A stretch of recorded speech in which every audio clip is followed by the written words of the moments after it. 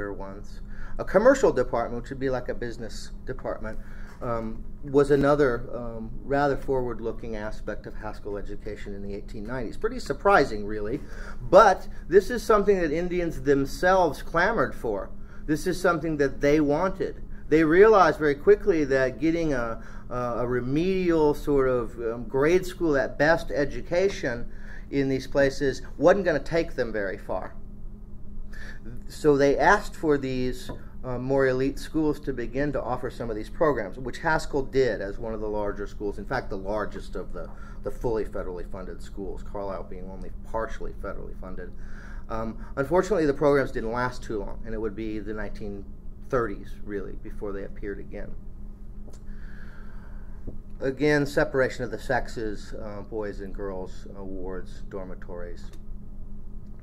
Leisure activities I wanted to say something about because these were very, very popular with students and also with people in Lawrence. Something they actually connected to Haskell with is coming to see some of their sporting activities. Some of you may know that Haskell in the 1910s and 20s played colleges while they were still not even a high school, really. Including KU, including, what's the one I'm thinking of in Lynchburg, Fighting Swedes. Anyway, and even Notre Dame, even schools outside of Kansas. But these would be Western concepts of leisure. Here's the band on the bandstand. The baseball nine, you know, the great American pastime already. Haskell has a team by 1890 or so. Basketball, a relatively new game. In fact, Haskell started its team the same year that James Naismith came here to start the basketball program at KU. Football, a very popular sport, probably the most famous figure to come out of the Haskell sports program, although he was only there when he was very young and went on to be more associated with Carlisle. This is Jim Thorpe, but he did in fact attend Haskell from the age of 11 to about 15, and he says in some of his autobiographical material that he left behind that it was at Haskell that he was first introduced to football and came to love it. Some have suggested that these sports, in particular football, are really much more than a game, that they represent a metaphor for old warrior societies, for fighting against non-Indians in a sanctioned field, etc. Jim Thorpe began there at the Olympics in 1912, which he was so well known for. So an assault on identity, and language is primary among those. Language and identity are rather inextricably intertwined. There's a recent book out. It's been getting quite a bit of press, and I thought I'd mention David Truer, his work on language. He is a Ojibwa or Anishinaabe from Princeton. Has this new book out called Res Life, and in a recent article he says, he's speaking particularly about language revitalization today, he says, to claim that Indian cultures can continue without Indian languages only hastens our end, even if it makes us feel better about ourselves, our cultures, and our languages as unique, identifiable, and particular entities are linked to our sovereignty.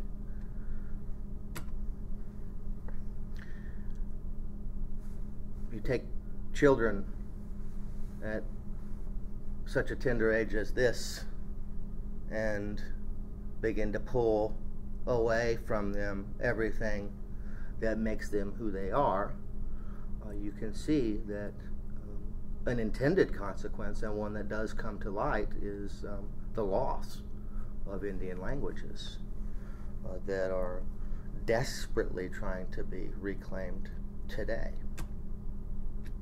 So contradictions again, expectations and reality. Just because you tell somebody they can't use their language doesn't mean they don't. And there's lots of evidence that those languages continued, not least of which is the fact that many of them still exist today. And it's not just one generation of students who went to places like Haskell, it's subsequent generations. In fact, it becomes very much a normative part of the American Indian experience by the early 20th century. So students are doing things covertly. You know, they don't want to get their hands wrapped with a ruler or their mouths washed out with soap or get locked in a room or something for speaking their languages, but they're still doing it. They're still practicing their religion. There's been an ongoing fight in Lawrence for 20 plus years now over the Haskell wetlands. There are a number of reasons for that, but let's just pick one, and that is that it is considered to be a sacred place. It's considered to be sacred also for a number of reasons. One is because it was a place that students often sneaked away to meet with each other and perhaps to you know, speak with each other informally in their own languages, or away from, rather, the eyes of administrators. They sneaked away there perhaps to conduct rituals and things like that, away from the prying eyes of officials. And parents often came to visit surreptitiously in that area because it's a pretty big area. It's hard to ferret out just anybody who might be down there. And so this was a place where they could connect to home. An unintended consequence, again, and this is one of those great contradictions, is that even if there's a covert use of native languages going on, the students have to be able to communicate with each other. And they're coming from all of these multiple tribal backgrounds. So English becomes the lingua franca. English becomes the way that they begin to learn about each other and their own experiences, their own tribal experiences.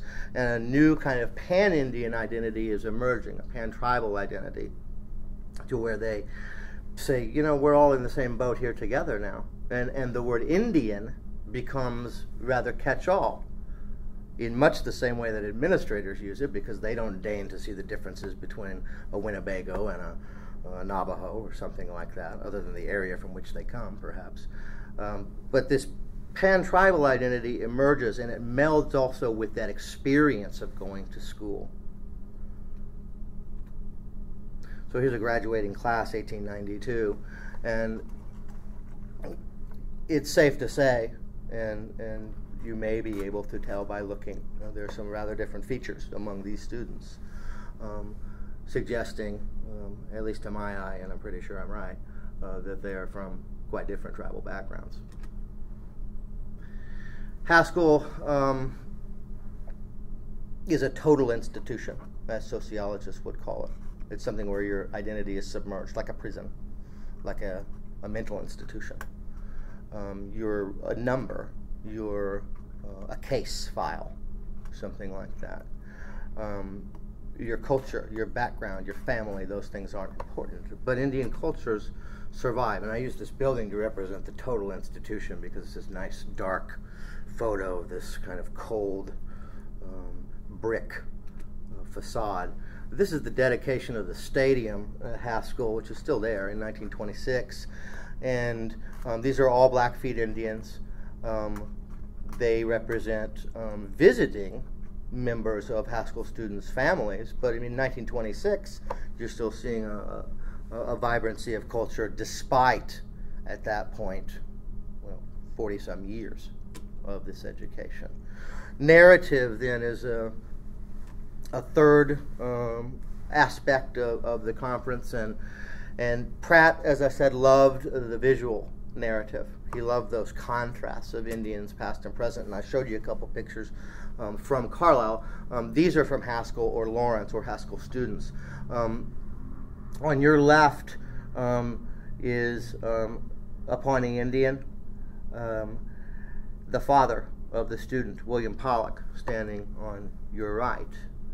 And this appeared in an article about Haskell Institute in the 1890s, and that's that same sort of idea, contrasting past and present. William Pollock, incidentally, I could do a whole talk on him.